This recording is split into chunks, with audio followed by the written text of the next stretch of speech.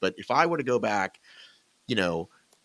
let's just say to coming out of selection, right? How different are you as an athlete and a person just from that event?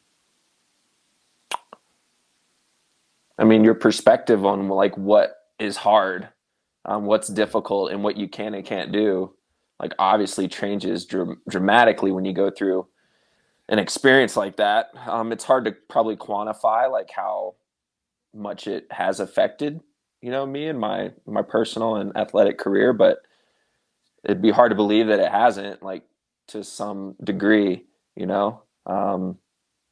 Yeah, when you just go through something that challenging, it's obviously going to change you for the better. So was that 16 or 17? I How many was years ago? 16. I Right. just got the 5-year notification Oh, nice. on like Facebook or So something like how that. so how Yeah. different is your body From as an what? athlete in the last 5 years? How much has it changed? It's probably about the same. I mean, I haven't I've been right around 180, 185 pounds ever since I came into the sport. Um, Obviously changed some training things based off what event I want to do, but it's not like I've been super skinny or really muscular. I've always been kind of the same build. Like even when I did selection, I was probably the same size that I am right now, just focusing on different things in training. Have you put your name in for the Go Ruck Games? No, I didn't know that it was something you had to apply for. Like, You should do that. I'm not a fan of like applying for things. Like when, Well, people love doing like game shows like American Ninja Warrior, uh, tight games, Broken Skull Ranch, whatever the case may be. I think this is a little different. This Is is it? like I don't know. Like I somebody said you had to apply, and I'm like, dude, that's not for me. Like I'm okay. good. No, I respect that. I just think it's one of those things that it's not like Ninja Warrior. It's like if you apply, you're probably going to get in because of what you just did or what you had been doing, right? Like this guy clearly should be there. Like Well, then wouldn't they just send me an email and say, hey, no, GoRuck has no idea who you are. Though that's the issue. Them as a company don't know anything, so they're relying on like Savage and me to like help them and say this is who you should probably pick. Like they're going to pick a couple of their guys, right? They're going to pick a you couple. gotta throw my name in the hat, Well, man. I certainly I will. I'm actually talking to him tomorrow. I think there was a deadline, but I think they can't. I'm not sure if they can honor it because they didn't even announce it. It was one of those things that they also didn't do themselves any favors waiting so long. No, But it came in and right, then it was like gone. Like right, I don't. Yeah. yeah. Well, listen, I'm talking to that guy today or tomorrow. Let me make a note here because obviously, like they're giving away 15K. That's not nothing, right? I wonder what their like the events are gonna be like. What they'll have us do. So what they said was like 3 components, right? Like there's an obstacle course race of some kind, right? There'll be a bunch of uh like carrying heavy stuff in short bursts kind of thing. You know what I mean? Hmm. And then some rucking. So there's probably going to be like a mile ruck or something because that's their whole thing. Maybe I'll just like watch the first season, see how it goes, All and right. come Now back. listen, I don't know. I mean, I think it's 15K first place, 5K second place. Um, but everyone's doing it. Chris R is doing it. Anybody who's been doing the Deka Hyrox stuff was like, hey, how do I get in on that? I mean, I'm sure there's a bunch of random age groupers that applied too, but I do think they are gonna take the best people. So we'll talk offline about it. But I think you Yeah, could get it if you can make the travel work that yeah. weekend. What month is it in? April. Mm. Like they want CrossFit athletes, but of course it's short notice and right in the middle of the game season, so they're And not going to that's like get them. right. That's right before getting ready for Hyrox Nationals too, or Worlds, Hyrox World is May, right? right? But like, dude, April is gonna be like No, I know. that's like the important time, you know. What's So you want to be the world champ, right? Like that's clearly where it's at, right? I do. I actually had no idea how close I was to the world record in Chicago. I was so focused. I mean, I looked at my watch a couple times, but it never like registered. And even when someone on course, like I think Magita mentioned it, who dropped out of the race. Um, It he turns, mentioned, do you know why he dropped out? It turns out the sled is heavy. I don't know if you knew that or right? not. Yeah. Yeah. Ooh, what do you know? Sorry, buddy. Um, Sorry, no, we buddy. love you, man. But yeah, like he mentioned it a couple times, like, hey, you're on world record pace, but I swear to God, it went like in one ear and out the other Right. because I was just focused on staying in front of Hunter.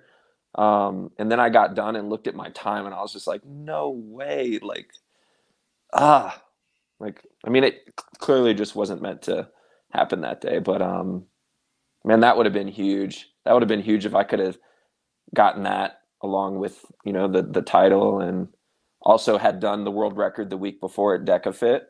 Like that would have been pretty cool. But yeah, we'll give it another shot in a couple months.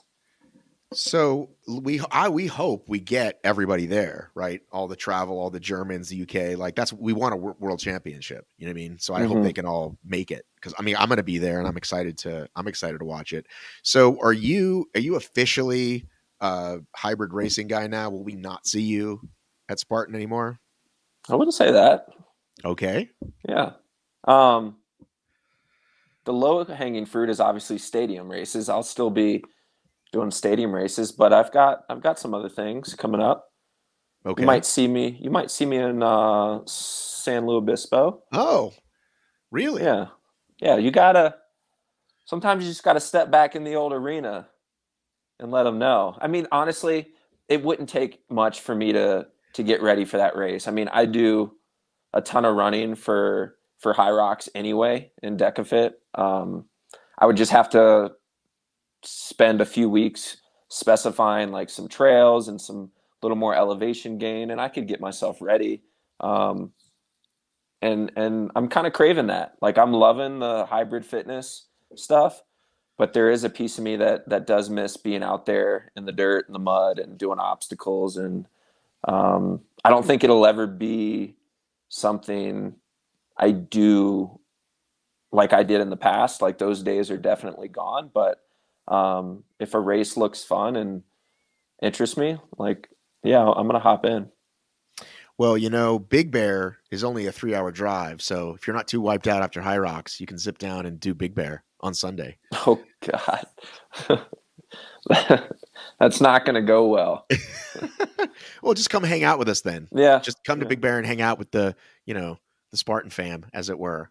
Ryan Kent, you were once upon a time on the Spartan Pro team. What did you Oh, think? What did you think of the new Spartan roster, as they're calling it? What did you think of the new tiered system?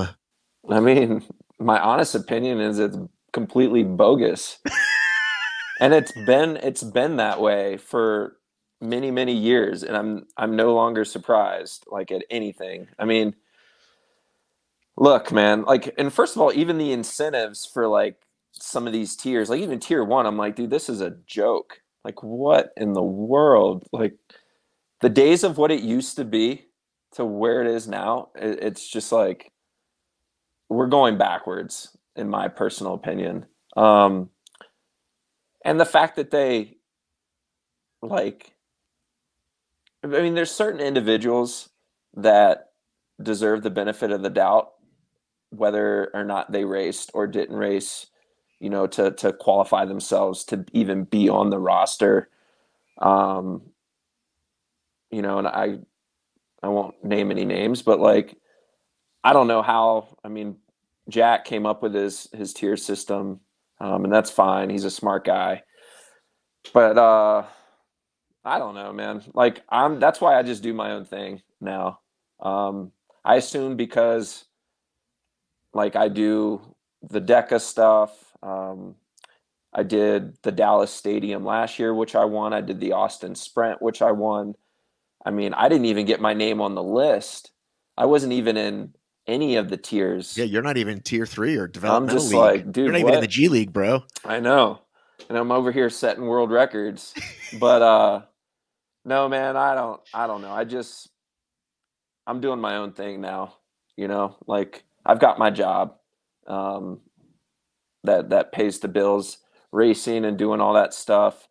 Uh that's for fun now. And like all the money I make from that just goes into, my savings account. Like I'm not it's not what it used to be. And that doesn't mean I don't have a price, if they want to pay me some money. But yeah, I'm just doing my own thing right now. I'm gonna let that be kind of what it is. I know where my value is and kind of where I stand in the group. So, but I think that's the benefit of experience and maturity. And once upon a time, it meant a lot more. Like, ooh, I call myself Spartan Pro, right? And yeah, now it doesn't necessarily. And I think that's a sign of just being around longer and your own knowing your personal value. Everybody can, like, whether it's going in and asking your boss for a raise at a 9 to 5 or asking for sponsorship deals. I couldn't help thinking this idea of getting you in the brown singlet and like, what can Brown do for you? Like, we got to make this happen. Like, you're setting world records. I know, man. You would do such a good service to them, because it's not just that you work for them. You're a good guy. You're a dad. People like you. You know what I mean? Like, it's win-win for all parties to get you in some kind of, I don't know who to talk to. That's the thing. Like, I know who my immediate boss is. They need to find out. They need to jump a couple levels up and go, okay, hey, who in marketing is going to talk to who in sponsorship? Go to fucking LinkedIn. I don't know. I know you don't like sending a lot of requests, but this moment might be worth it. Yeah, maybe you're right. It'll be easier to probably get days off then too. Right? Well, I mean, that's he's going to go to this event and represent our business and company. Right, which you would happily do because you actually like them. You like your job. You like, you know what I mean? It's the whole tie-in of it helps you train because you're lifting box, like the whole thing. It's just, come on. It's fine. What am I, fucking rocket scientist over here? You can be my agent. I mean, it's not like you work for, I don't know, would be a bad example, but like Go-Gurt, you know what I mean? Like, oh, well, this Go-Gurt really helps me. That you didn't even know what Go-Gurt. You got to know what Go-Gurt is. Yeah. Okay. You got how old's your kid now? He just turned 1. Oh, okay. All right. Well, pre Go-Gurt years, but you'll get there. All right. Well, listen, I'm glad we caught up. Yeah, dude. So it was good talking to you. So we'll see you. Will we see you before May or not? What do you mean by we? You said slow. We, the public. Oh, so you will no, be at I have a couple. So I'm going to do a Deka Strong next month and try to have all 3 records. Who's got that record right now? This guy, Ryan. He's also a Ryan. Rich Ryan? No. Ryan Corning or something. Are you being serious? It's another Ryan? Yeah. Super strong, fit guy. He doesn't do well once you get him running, but okay. For the Deka Strong, he's pretty tough to beat. But I'm only like 4 or 5 seconds off. Right. Let's quickly, before I let you go, let's quickly talk about the other guys, right? Who do you think's got the other closest chance to catch you? Rich, Ryan, Cole, those guys. Who do you think's could tweak a few things and be the next man up?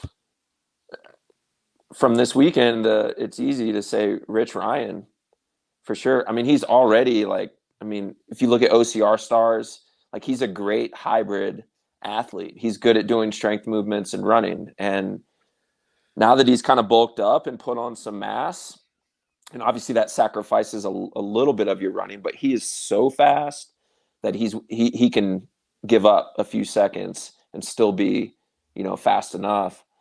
And he showed this weekend that like the work he's been putting in, training and like on the nutritional side, like it's paying off big time. And I think just based off what I've seen from him in the past and like these hybrid events, Deka Fit, OCR stars, like he would be, I'd pick him over Magida right now to be the next man in line, like without a doubt. And he's moving to Denver in early February, so just a couple weeks. So I'm gonna have me a little hybrid training buddy. I told him, I was like, dude, if you want to train with me though, we're going at like 5 a.m. And he's like, I don't know about that. Oh, he's a young man. He can do that. So he's older than me. How old are you? I just turned 36. Oh, wow. All you guys are getting up there, man. I know. You guys were in your late 20s when I met you. Bunch of whippersnappers. Crazy. Dude, I'm 50 in a couple months. 50. Yeah, that's crazy. I know. I see some of those earlier pictures of you, Matt, when you were like sideline reporting or something. Like, look at this young buck. I know, dude. And then I thought I was old. It's like you hit 40 and you think you're old, and then you hit approach 50 and you're like, fuck me. But we want to end on a positive note. So thanks for catching up, dude. Yeah, thank you, man. Good talking to you.